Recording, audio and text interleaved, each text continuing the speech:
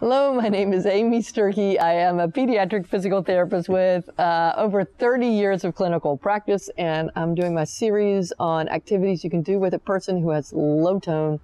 And my co-instructor is Myla, who is almost 4 years old. And in this activity, we're working on stepping 1 foot on and 1 foot off.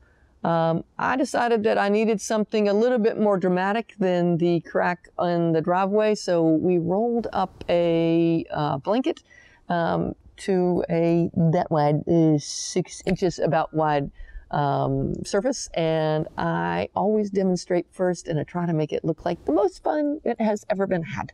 So let's watch me. I'm gonna go on and off, Myla. Watch me.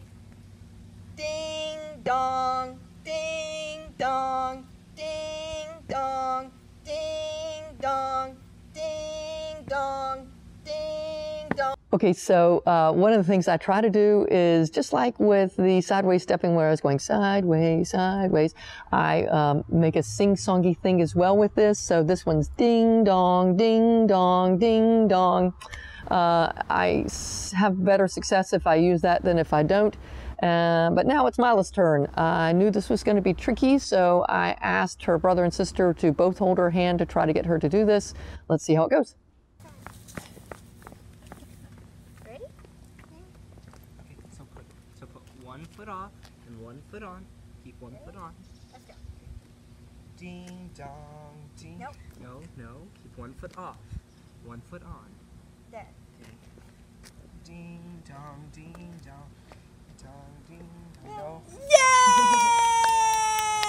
Go back and do it again. More. Kyler, can you go a little further forward or a little further back so people can see her feet? Oh, go on. Go on. Get this one on. No, one off, one on. One off. Ding dong. Ding. Uh-oh. No, keep 1 foot off, Myla, and 1 foot on. Okay, this needs to stay here and that needs to stay. Okay, so off. Uh-oh. Wait a minute. Foot off. Both feet want squishy.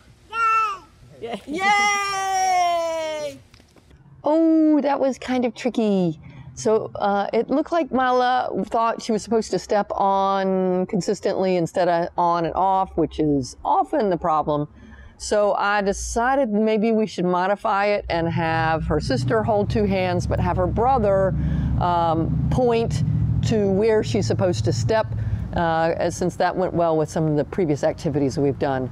And he would also be available to help physically place her leg if needed. So let's see how that went. Step here. Step here. No. Put this one here. Put this one here, and then put this one here. Okay. Yay! So now that foot goes here. Put this foot here. Right there. Step. Yes! Now put that foot here. Put that foot here. Step here. Yes! Now put that foot here. Put that foot here. Yes! Yes! Now put that foot here. Now put that foot here. Uh-oh, put it on. Put it on here. Yes! Now put that foot here. Step. Step. Help her go forward so she can step, Lainey. You're holding her back. Step. Now step. There you No. go. There. That's good. Yay! Well, that was more successful, but still challenging for Myla. I just love how supportive this family is in working with their sister.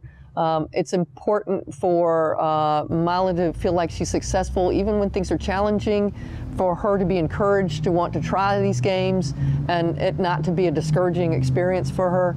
I do think she needs to practice this some more, but I really do like this activity. I hope it's something you can use at home to help your child learn improved dynamic balance. And I guess we'll look forward to seeing you next time. Thanks a lot. Bye-bye. If you liked this video and would like to be notified by email when the next video comes out, click the subscribe button here and click the golden bell icon and ensure notifications are enabled on your account.